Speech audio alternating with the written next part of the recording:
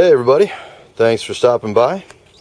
So I thought I would do a little follow-up to the last one of these videos that I did where I showed you my CB360, my 1975 Cafe Classic, as I believe I called it, which, by the way, is sitting right there. And thought I would update it actually with the newest addition to the MJF motorcycle stable.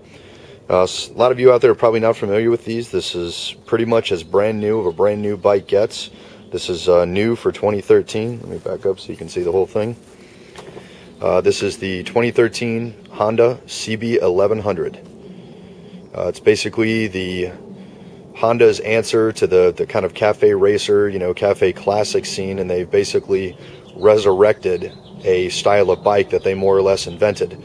For all you older guys out there who lived through the 70s and the 60s, you remember a acronym called UJM.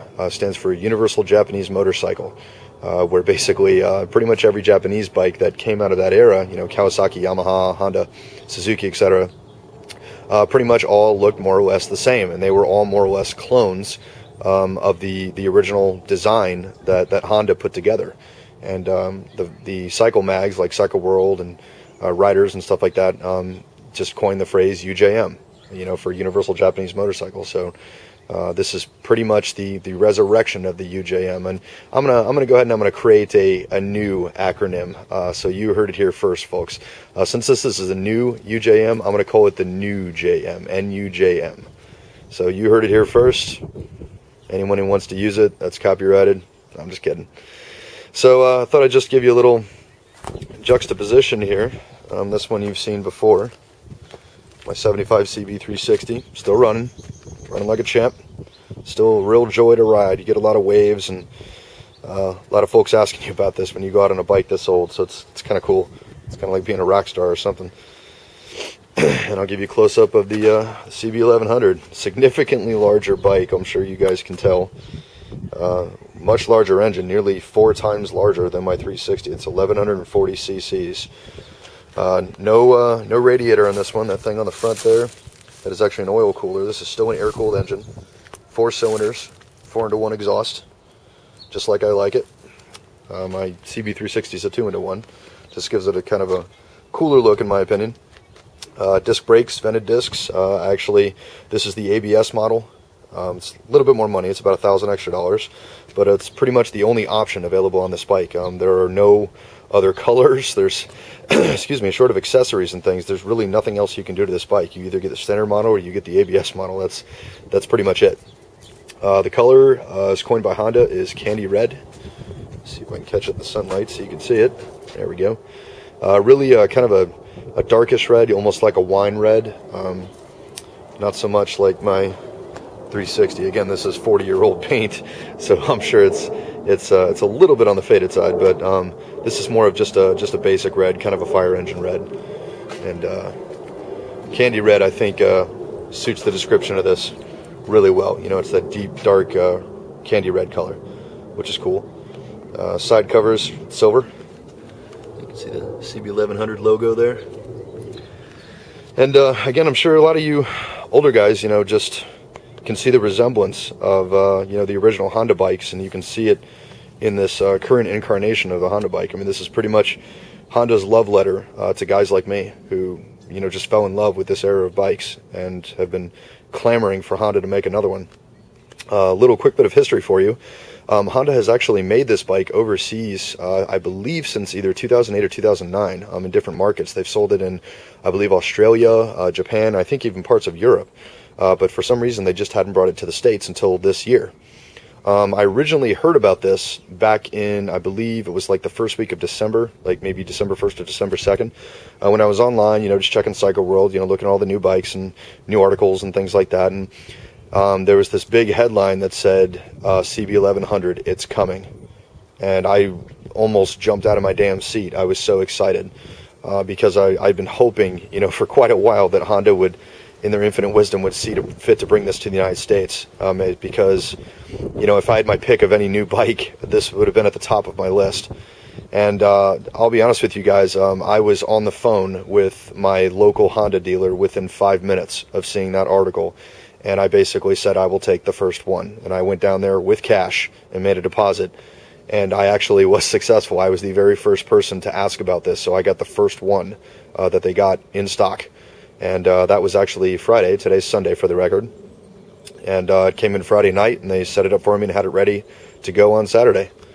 So they only got in 2 of them. They got the ABS model and the standard models, but I was the first customer of theirs to service. And I've checked with the surrounding dealers in my area, and they don't have them. So this might very well be the first CB1100 in Northern Virginia, which is kind of cool. So, you know, it's not serial model like 0001 or anything like that. Don't get me wrong, guys. But you know, it's just kind of cool to, you know, be the first guy to get a crack at something like this. But as far as some other features of the bike, like I mentioned, it is air-cooled. You know, it's an old-school Transverse 4, no radiator.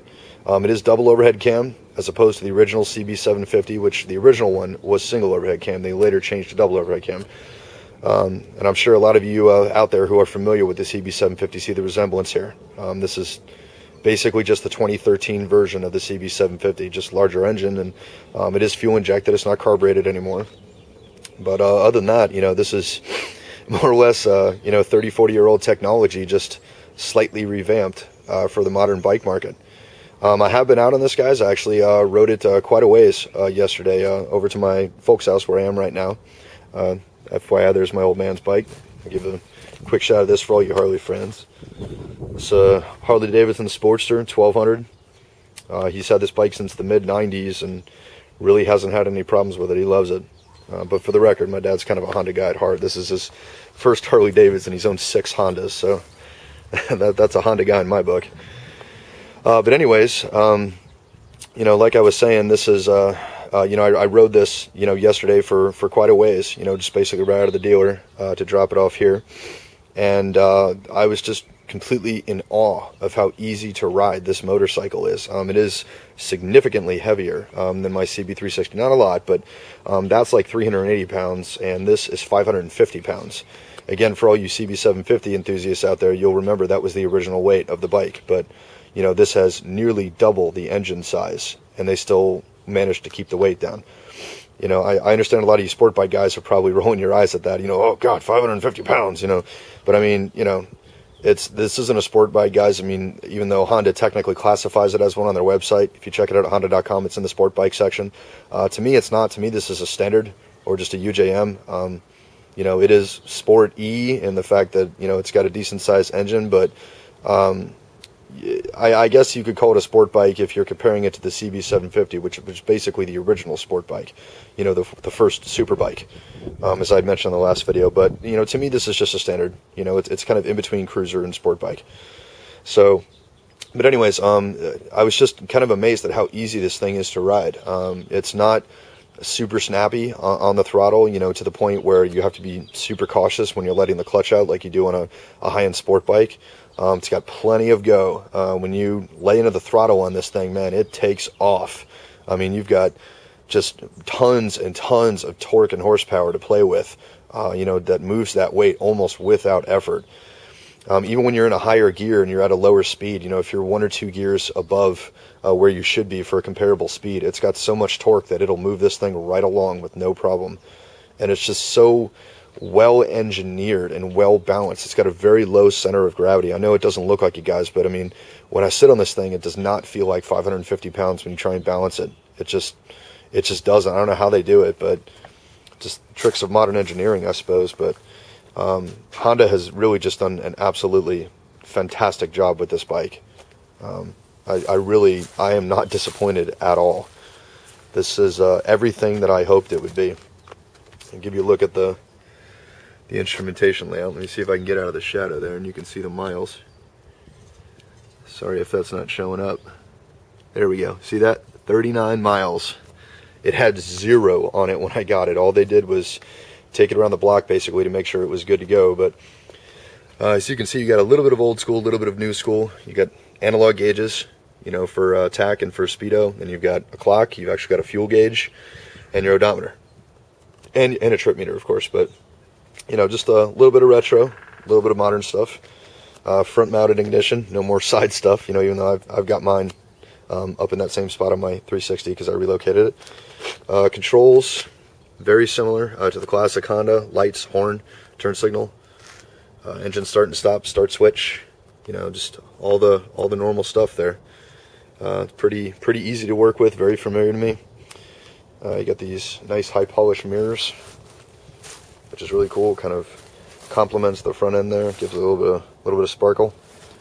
Nice chrome fender, and just kind of an understated engine in my opinion. You know, it's kind of the black on metal kind of stuff. You can see the big overhead cams sitting on top of that thing, and it just kind of flows. You know, it's kind of I guess what I would call understated elegance, where you've got, you know, just a little bit of pop, but, you know, just not going crazy on something like a Harley where it's, you know, blinged out chrome and stuff like that, you know, the real eye attention, you know, eye grabbing stuff. But this is just a little bit of pizzazz, and that's really just the way I like it. So well, I hope you guys have enjoyed this video. Let me give you one more shot of the trio there. We're getting ready to go out riding here in a minute. And again, I hope you guys have enjoyed this video. Appreciate everyone stopping by. For all you bike enthusiasts, I'm sure you guys are getting a kick out of this one. That's who this is for. And to anyone else stopping by, thanks for putting up with it for 11 minutes or whatever. But in all seriousness, guys, thanks so much to all my fellow riders. You guys stay safe out there, and I'll see you on the road. All right, for those of you who kind of got on me a little bit for not firing up the CB360 last time, I apologize for that, and apparently I forgot to fire up the CB1100 too. So I'll tell you what, we'll take care of both of those at the same time right now.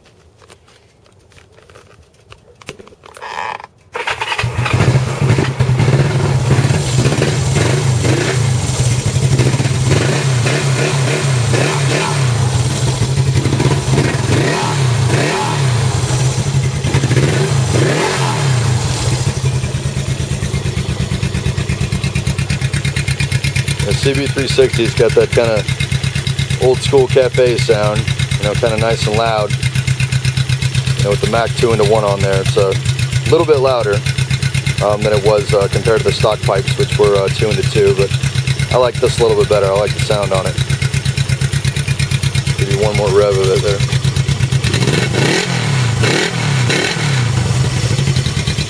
Nice and throaty, just the way I like it. All right. And we'll go ahead and fire the CB1100 up. This is a little bit quieter than the 360. Bear with me a second. Isn't that nice when you just press the button and it starts right up?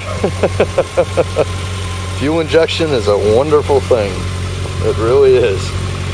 Very predictable starting, but we'll rev it a little bit for you.